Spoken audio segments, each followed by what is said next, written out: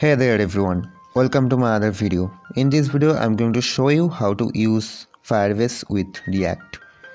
So at first, to create a React project, so open your terminal and write sudo space npx space create dash react dash app and then give your app name. I'm giving my app name as react dash Firebase and press enter, and it will install all the dependencies of React into the react-firebase folder. Now you have to give root permission into this folder, and if you are using Windows you may skip this part and then to enter into the directory. So I'm writing cd space react-firebase, and then as I'm using VS Code as my default code editor, so I'm writing code space dot to open VS Code in the same directory. Now if you go inside the source folder, src folder, and then app.js file, you can see some default coding structure is there. So but before that I'm just starting the server. So open your terminal and write sudo space npm space start to start your server, and you can see in the localhost 3000 port the server has been started, and you can see the default page is there. And now I'm going to delete all the default code, and here I'm going to replace with two fields. One is input field where the user will give the input as text, and the button field where the user will click and the text will be stored into the Firebase database. So you may give here the ID. So I'm giving here the ID as input text, and it is optional, you may give or you may not give here. And a button is save. Click on button. Whenever the user will click on this save button, the data will be stored into the Firebase database. And okay, now go back to your browser, and you can see the front end is ready for now. Now open your terminal, press Ctrl and C to terminate your server. Now write sudo space su to gain the root access inside your terminal, and then write npm space install space -- space Firebase, and it will install all the Firebase dependencies what you will really need to implement here. So wait for some time, it will really take some time to add all the packages into your project. And after completion, if you go inside the package.json file, you can see inside the dependencies Firebase 7.5.8 is there, and it's actually version of Firebase that you are going to use inside your React. Now what I will do is I will convert this functional component to a classful component. So it was basically a classless component, so I'm going to create a classful component here. So I'm declaring the class app extends, and I will need component here, and then I'm going to render whatever I was rendering when I was using the classless component. So delete this part and save it, and go back to your browser and check if it is working fine or not, and start the server again. Before that, open your terminal and write npm start, and then check again inside the 3000 port. Alright, so if you refresh the page, you can see everything is working perfectly. Alright, so here you will need some methods as well as some states. So I will first declare handle text method, and whatever it will do, it will just take the text from the input field and change the state of the text.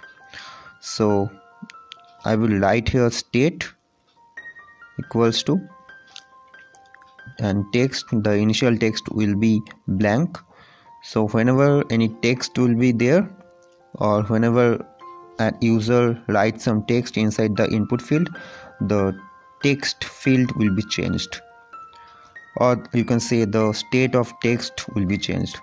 So inside the handle text method, I'm writing this dot state set state, and inside the set state method, I'm just redefining the text as e.target.value. And what it does is actually it takes the value from the input field and assign it to the state or update the state. And then again I need handle submit method to save whatever the text inside the state into the database. But before that, I'm just checking if everything is working perfectly or not. So I'm just logging it, write console.log, and inside it writes this.state.text. Alright, so I'm declaring on change inside my input field. So write on change equals to this.handle text, and whenever any change will be there inside the input field, it will surely reflect on the handle text method. And inside the button, declare on click method, and whenever an user click on this button, it will log the text. So open your browser and open the inspect or developer tools here, go to your console and write inside the input field like hi. So if you click on save, and you can see inside the console hi has been prompted. Alright,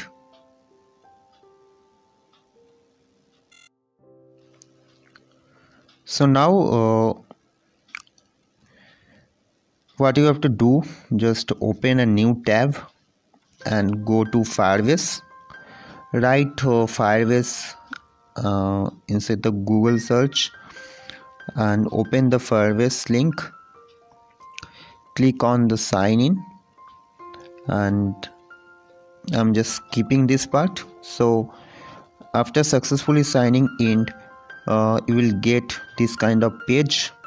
Click on the create project and enter your project name. I'm giving my project name as React-Firebase. Click on continue. Alright, now scroll down and click again on continue. Now select an account as default account for Firebase, then create an account here and wait for some time. Click on continue. Alright, so after this you will get this kind of page, and as you are using a web version, click on the web icon, and here you need to give your app name again. So just write React-Firebase and click on the register app.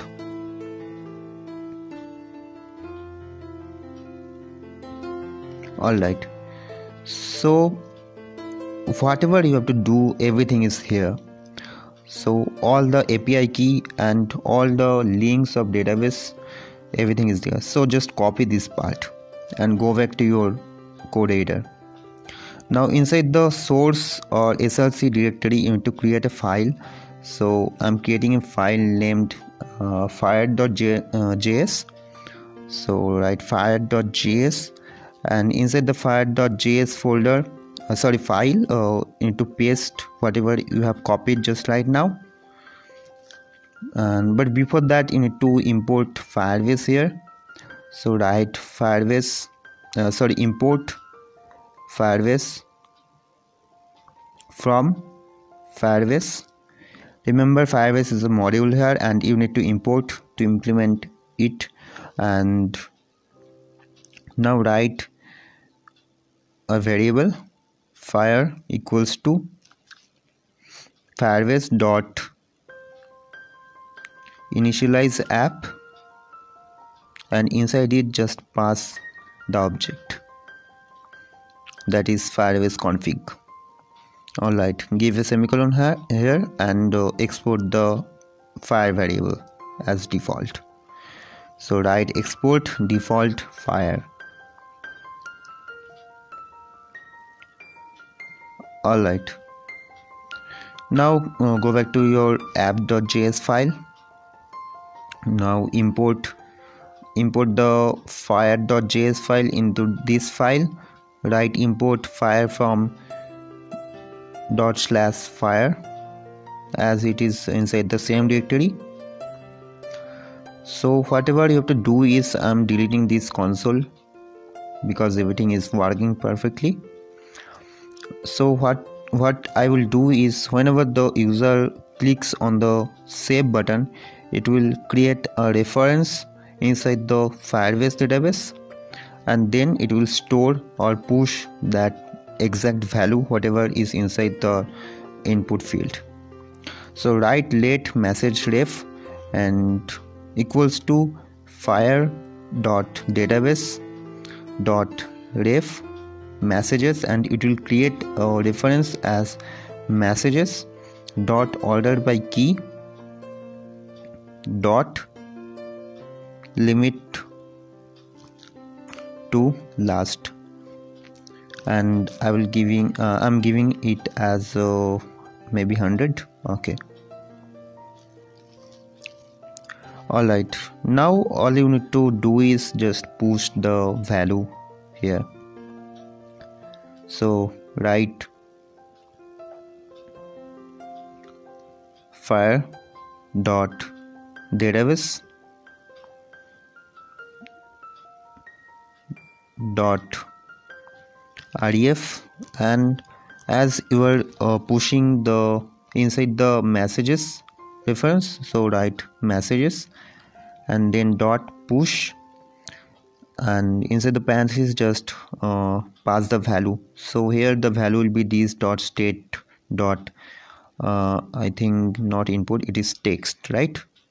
So here you can see inside the state it is text. Alright,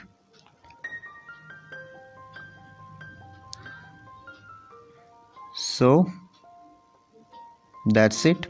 And then if you may write this part like if you click on the submit button and then after saving, it will the state will be blank again, the state of the text will be blank again.